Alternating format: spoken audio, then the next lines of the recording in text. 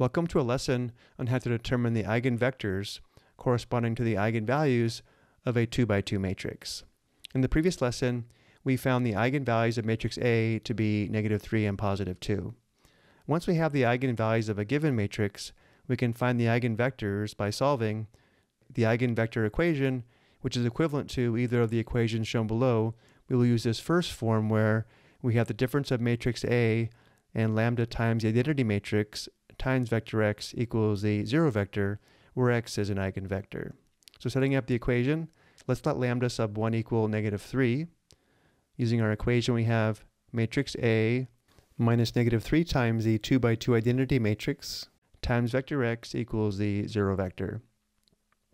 From here, let's write the corresponding matrix equation, where for the coefficient matrix, the first row is -5 plus 3 times 1, which is -2.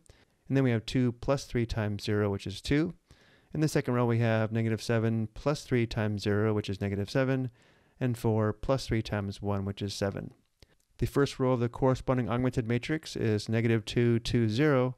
And the second row is -7, 7, 0. Writing the augmented matrix in reduced-row echelon form, on the far right, notice how there's no pivot in column 2, which means x2 is a free variable. The first row indicates that x1 minus x2 equals 0, and because x2 is a free variable, we have x2 equals x2. Solving the first equation for x1, we have x1 equals x2. We can parameterize the solution by letting x2 equal t.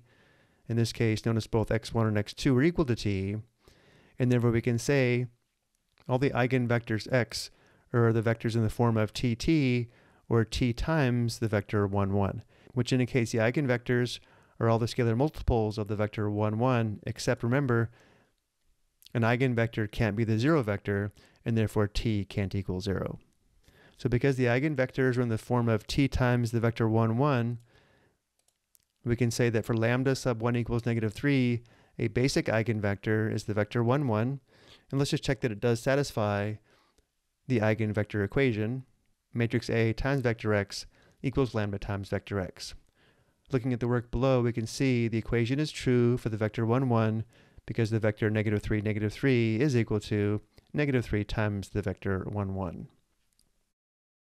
If lambda is an eigenvalue of matrix A, then the eigenspace of matrix A corresponding to lambda is a set of all vectors corresponding to lambda. And for the eigenspace, we do include the 0 vector. So the eigenspace of matrix A corresponding to lambda equals -3 are all the scalar multiples of the vector 1, 1, or we can say it's equal to the span of the set containing the vector 1, 1. We can also state that a basis for the eigenspace of matrix A corresponding to lambda equals -3 is the vector 1, 1. And now let's consider the second eigenvalue of +2. Again, we find the corresponding eigenvectors by setting up the equation, the difference of matrix A and the product of lambda and the identity matrix times vector x equals a 0 vector, which I've already set up here. And now let's write the corresponding matrix equation, where for the first row of the coefficient matrix, we have -5 minus 2 times 1, which is -7. And then we have 2 minus 2 times 0, which is 2. In the second row, we have -7 minus 2 times 0, which is -7. And then we have 4 minus 2 times 1, which is 2. Next, we have the augmented matrix, and then we have the augmented matrix written in reduced-row echelon form. Once again, notice how x2 is a free variable. The first row indicates x1 minus 2/7 x2 equals 0. x2 is a free variable. Solving the first equation for x1, we have x1 equals 2/7 x2. Again, let's parameterize the solution by letting x2 equal s, where s is any real number, which gives us x1 equals 2/7 s and x2 equals s, which indicates vector x, which represents all the eigenvectors corresponding to lambda equals 2, are the vectors in the form of 2/7 s, s, or s times the vector 2/7 1. If we want to clear the fraction of 2/7, we can let r equal 7s, which gives us r times the vector 2/7. But once again, we don't include the 0 vector as an eigenvector, so whichever form we use, s and r can't equal 0. So using the form where we don't have a fraction, we can say that the eigenvectors corresponding to lambda sub 2 equals 2 are all the scalar multiples of the vector 2, 7, except the 0 vector. We can also say for lambda sub 2 equals 2, a basic eigenvector is the vector 2, 7.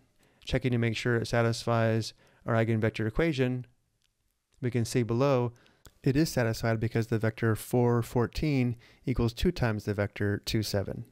And then finally, for the eigenspace, we can say the eigenspace of matrix A corresponding to lambda equals 2 is equal to all the scalar multiples of the vector 2, 7, or the span of the set containing the vector 2, 7. And we can also state that a basis for the eigenspace of matrix A corresponding to lambda equals 2 is the vector 2, 7. I hope you found this helpful.